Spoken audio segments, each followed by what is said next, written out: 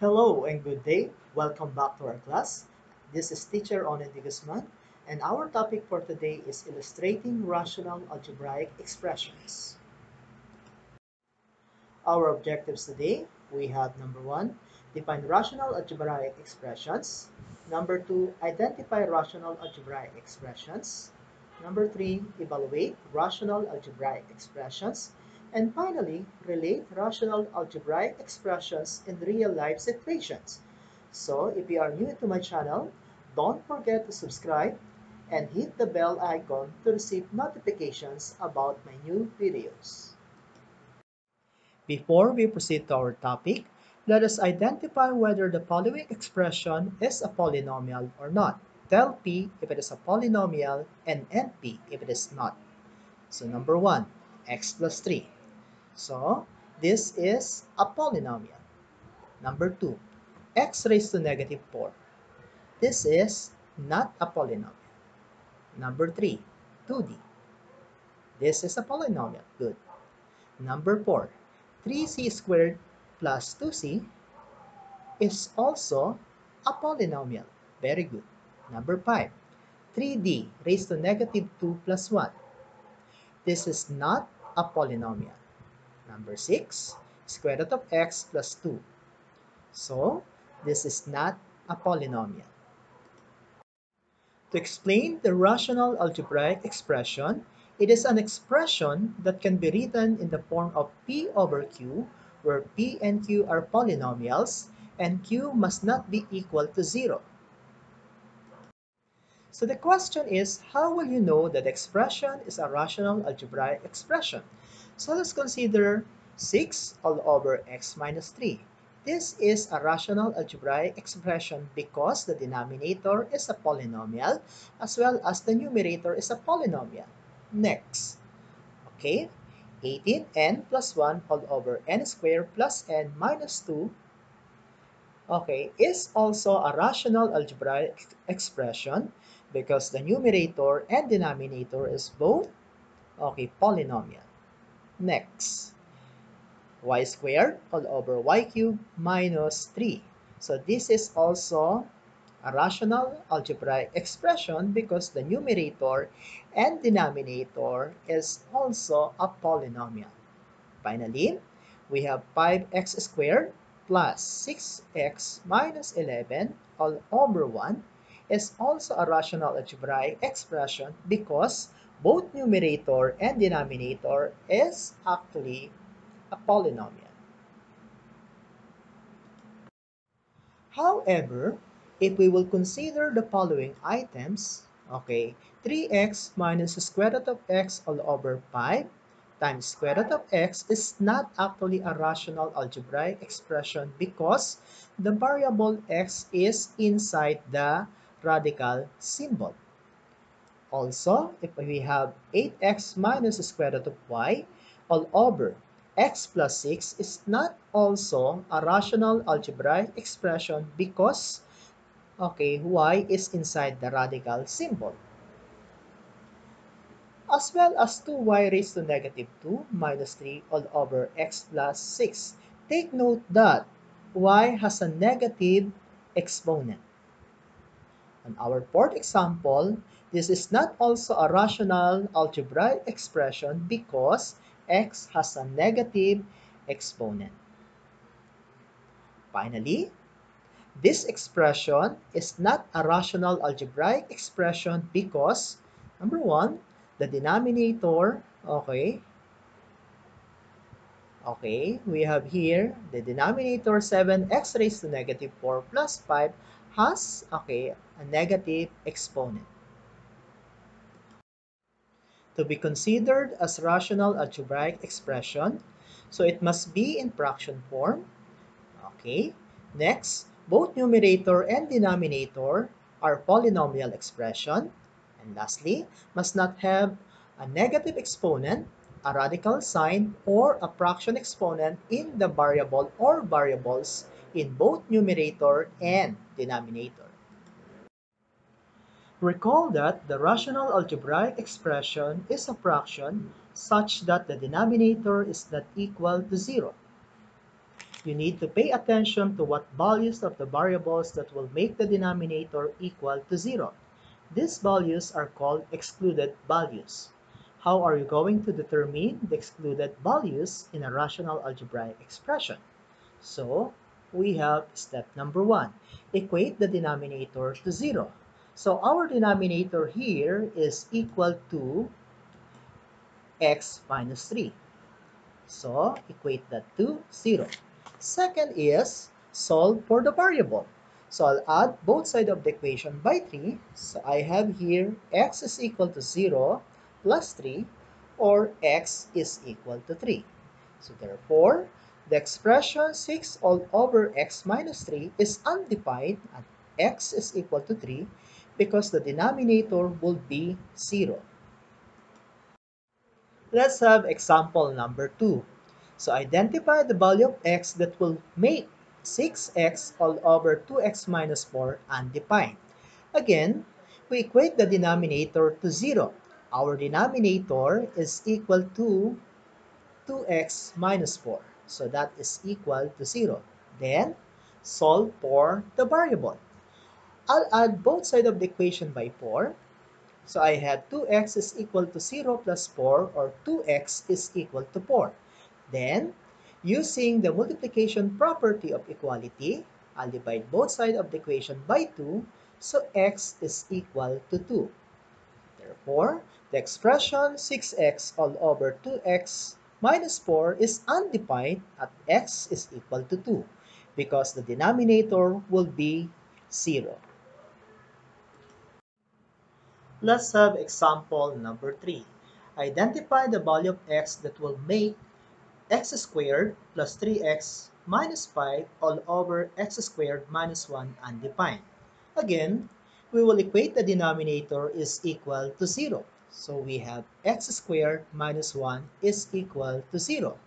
But take note that, okay, I would like to solve for the variable x. So I have here x squared is equal to 0 plus 1. So, x squared is equal to 1 and take the square root of both sides.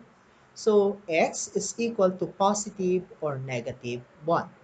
So, therefore, the expression x squared plus 3x minus 5 all over x squared minus 1 is undefined at x is equal to 1 and x is equal to negative 1 because the denominator will be 0.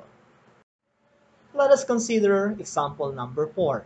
Identify the value of x that will make x cubed minus 4x squared plus 2x all over x squared minus 5x plus 6 undefined. Again, we will let the denominator is equal to 0. So meaning to say that is x squared minus 5x plus 3 is equal to 0. Recall, the factoring method that we have discussed last time. Again, so we will look for the factors of 6, okay, such that the sum is equal to negative 5.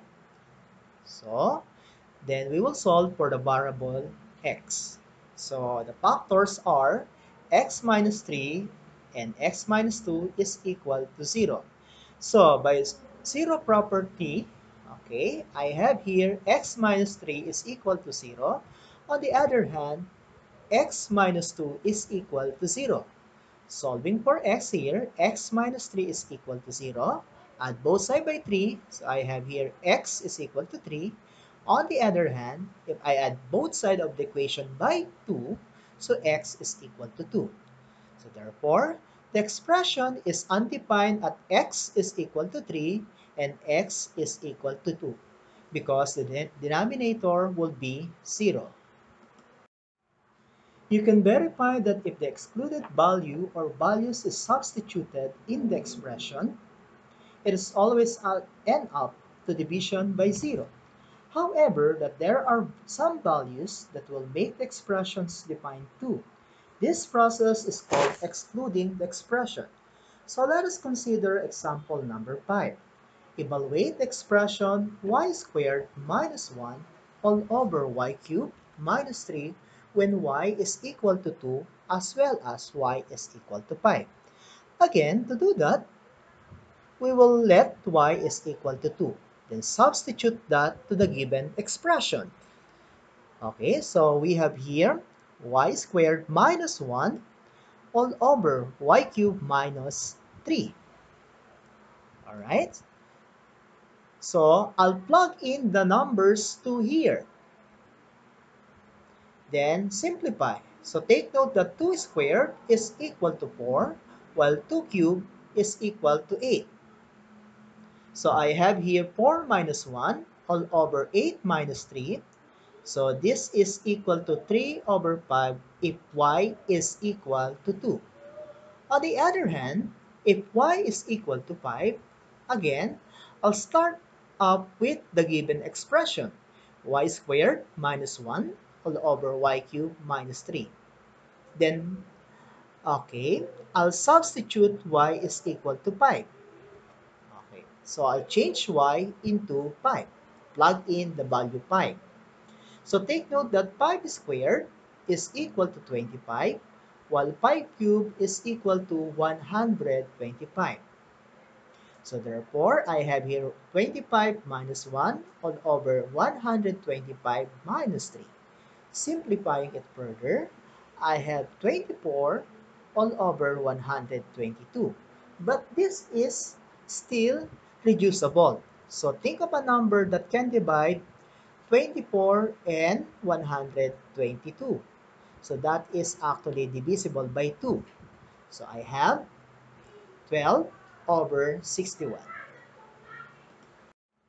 Let's try more examples. So evaluate the expression 5x all over 3x minus 9 when x is equal to 4 and x is equal to negative 5.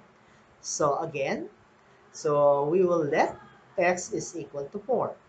So given expression 5x all over 3x minus 9, so I'll substitute the value of x, which is equal to 4.